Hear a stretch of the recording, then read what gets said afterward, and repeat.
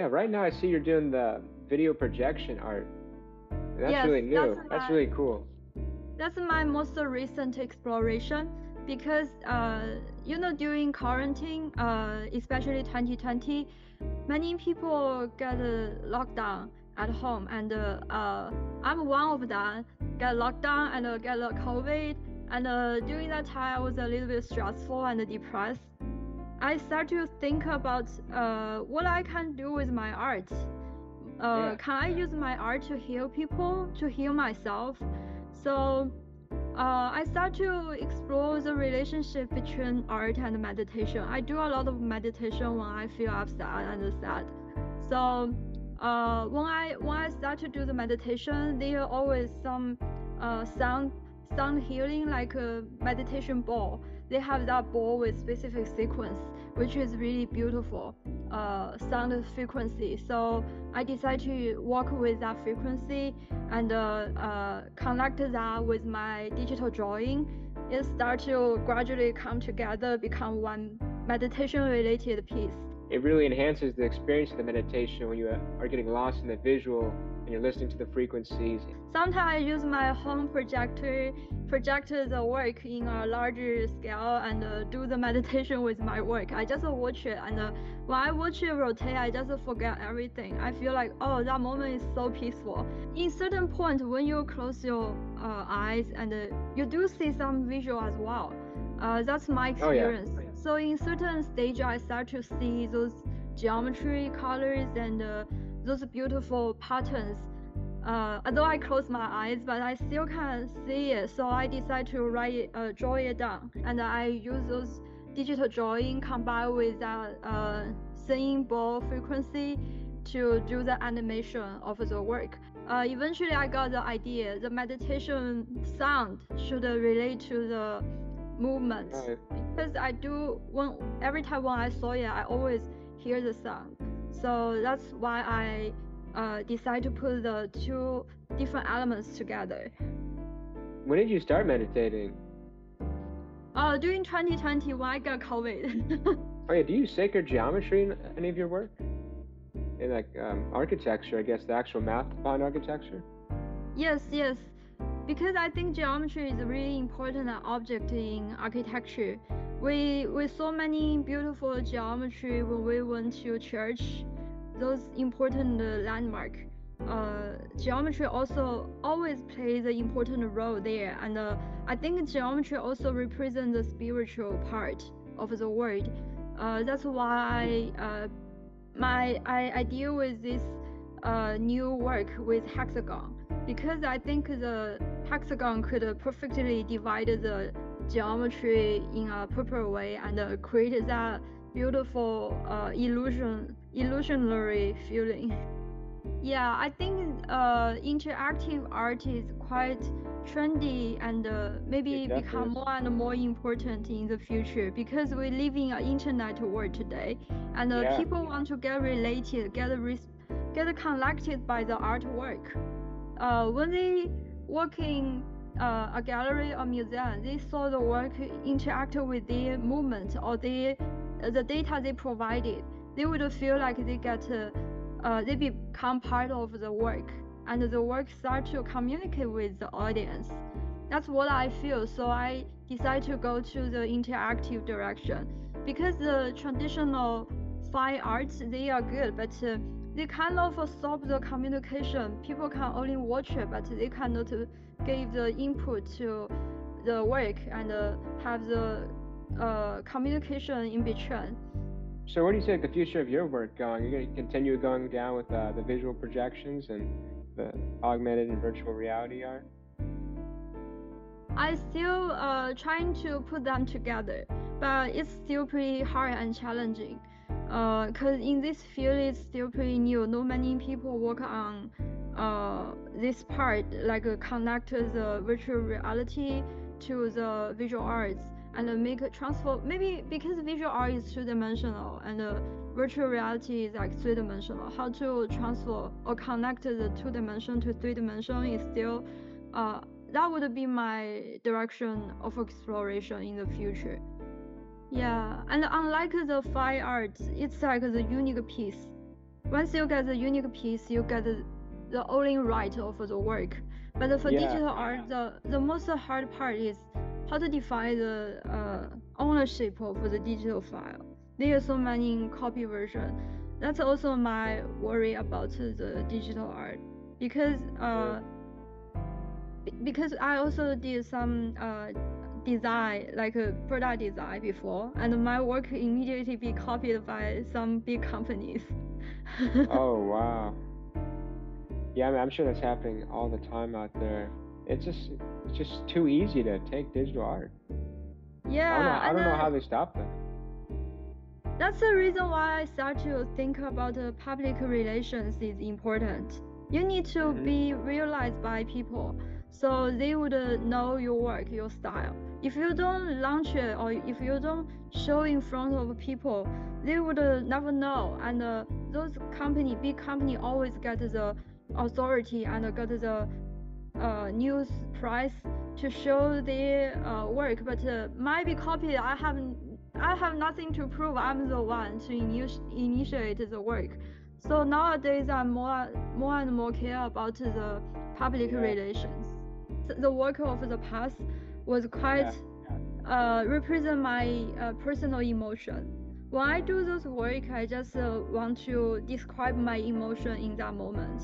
Some is angry, some is sad, some is happy, some is peaceful. So I trying to capture that moment, that feeling. So that's why I start to make the music, because I think music is a really abstract object. It's not like visual art. You can directly see it. When you hear those abstract sound, you can start to have some imagination in your mind. And I feel like music is more easier to talk with people's heart.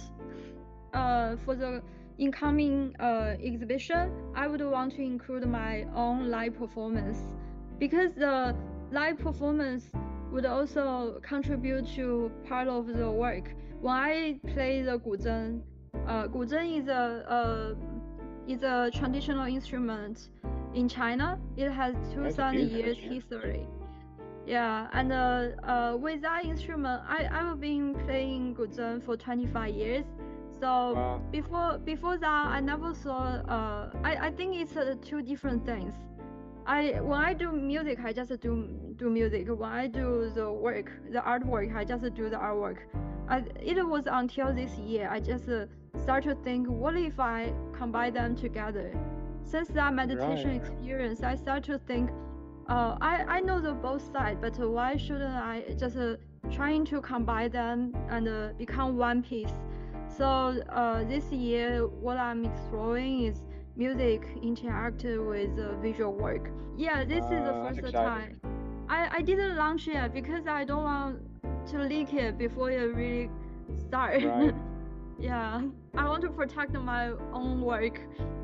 Well, luckily, there's not many people that can play the Guzheng and make art, so like you're pretty unique. There's not a lot of people that can copy that. Yeah, I hope so, because I already spent a lot of time on this, and I'm professional Guzheng player, so I feel like this. Beautiful. Thank you so much. So I think this is unique for me, and also unique for my audience as well. I used to try to work with Chinese gallery, and once I worked for once, and after that they find someone to copy my work. That's so ridiculous.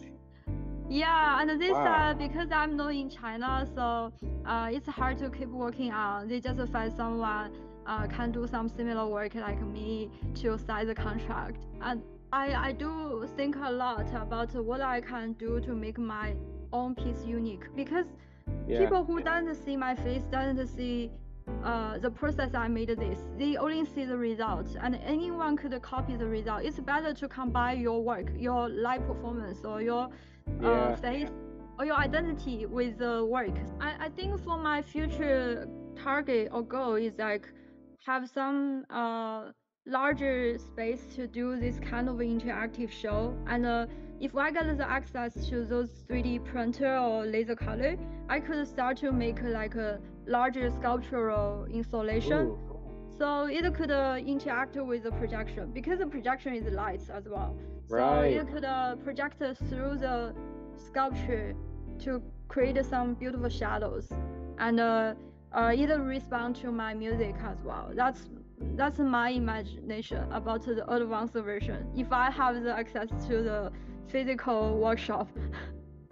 Right, and then I know a lot of your music was paired up with Tibetan bowls, and that'd be unique. Like, you think it's possible you could do a blend experience with the Tibetan bowls in the projections at the same time as like a group meditation event? Yeah, that'd be it's really possible. neat. It's possible. It's possible. There's a lot of meditation events already in Yes. Austin, especially, and I've never seen anyone do like a visual art experience plus meditation. Like, it's always, you know, as you were saying earlier, everyone with the closed eyes and kind of like a really quiet room. So this is different. Yeah. This is possible because it's also sound.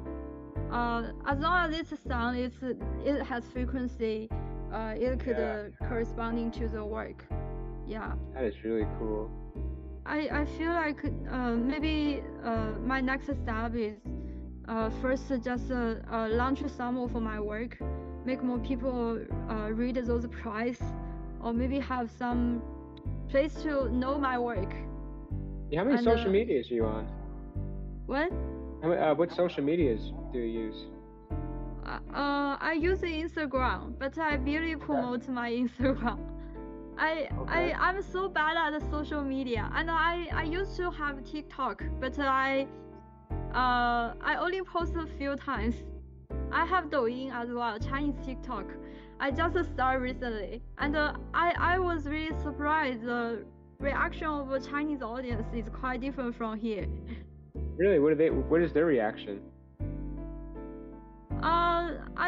I just do a normal introduction, say I'm an artist and I do what kind of art, and I hope I can share more art in the future. And some people angry about me, like, angry? How could you? Yeah, they were like, how could you call yourself artist? Oh my God! Come on. Yeah, it's so funny. And some people is like, how could you say you can create art? Because I feel maybe it's a cultural difference. In China, people prefer be more humble. They prefer someone call you artist, but you cannot call yourself your artist. Okay. Okay. Yeah, out here it's all about titling yourself whatever you want to be. Yeah, I feel here is more freedom, more easier. You don't need to care about how people think about you. So I feel like here is definitely a good start point. And once you have something here, it's easier to duplicate to other places. Because I do know there are many Chinese gallery and museums, they leak off the content. The only problem I worry is just a copy. They are so good at copy. So there's probably no stopping that. Sadly, there's probably no stopping that. But as long as your name's strong enough, it won't even matter. You know, because people won't even want to go to that knockoff show. You know, they want to go to the Xinye show because you're Xinye. Yeah, so I feel you have a really good name too. You have a really good sounding name. So it's actually it's really easy to make that name memorable because it sticks in your mind very easily. Sure, I do think so. I totally agree. So right now my priority is trying to build up my name first and have show here, have show in America, get more enough price here. So once I get those things, those recognition, I have more confidence to play in China or do other activity outside of US. I saw you have quite a bit of exhibition and curation history already too. I saw on your website. So that definitely looks really good, and that's definitely something I could really use when you're going to newspapers or anything like that to get publications. Thank you. Do you know how to do the social the price? Price what? Like artist exposure. Do you know how to do this? Yeah, to get press releases and publications. Yeah, that's one thing I've learned a lot about this past year, and I've been pretty good at. A lot of them, they just want good articles and good content already pre-made, and for them. So you just gotta get good articles written by yourself. You gotta get some good, professional portraits done, and just make yourself look really important. And then and if you call up all these people, make the phone calls and make the right words, you can get on these magazines and featured articles in different newspapers, local, not local, blogs. It's kind of like a ladder. You just got to build your way up of the totem pole, different levels of publication. It's really hard to do it alone as an artist, because every time when I think of this, I'm quite frustrated. I have no professional agent to talk with, and don't know how to do it. Although I know I have a really good technique or have a good ability to create high quality work, but still, this part is quite hard. Yeah, it's impossible to do anything alone, especially being an artist, because you have to make something so unique and amazing, and then also be able to translate that for everyone else can see it the same way. Yeah, exactly. And there are some people think, oh, you graduate from RISD, you're supposed to have everything, so they feel like, oh, you should do it yourself. And I got that burden as well. I feel like now it's no means I can do everything. Everyone has their professional parts. It definitely helps in selling who you are, though. Being able to say that you graduated from there and the architecture background, it's a really nice addition to your story and your whole history of selling your name, who you are. Yeah, I do know it's a good part for my school, but I just hope people don't have too high expectation because I graduated from there. I need to be like that way, this way. But I'm myself first. Yeah, well, I think they're gonna be pretty blown away. It looks amazing. The stuff really does look amazing. Like, it's just missing 10 million viewers. I do have when I was in China, I do have some classmates in Chinese art school. They have the show this year there in Venice. I think that's possible for me because I feel like my work is better than their work, but they got a better resource, so they got the work exhibited over there and sell to those people. But I feel like if I got the chance to exhibit there, I can also do better than them. Oh yeah, it's really all just a lot of those people that got there because they know the right people. That's Networking.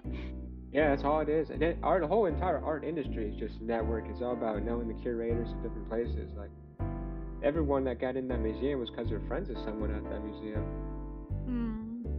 For the most part. But do you think artists should be always networking with those people, or just keep working? Yeah, I feel like networking is such an important part because those people are the people that have the key to the audiences. They hold the viewers, so you kind of have to talk to them. You can definitely build your own audience, but it's really hard to build your own audience by yourself. I think the best way to build an audience is by connecting with other people's audiences, and then get more and more that builds on, and it's kind of like a web, kind of spider web in a lot of ways. That's right. It's better to collaborate with some platforms. They already have audience as well, and you contribute the content to that. Yeah. And your unique influence is going to be your unique influences, whether you collaborate or not, so it's just as long as you remain true to yourself, opening up the other audiences is just amazing.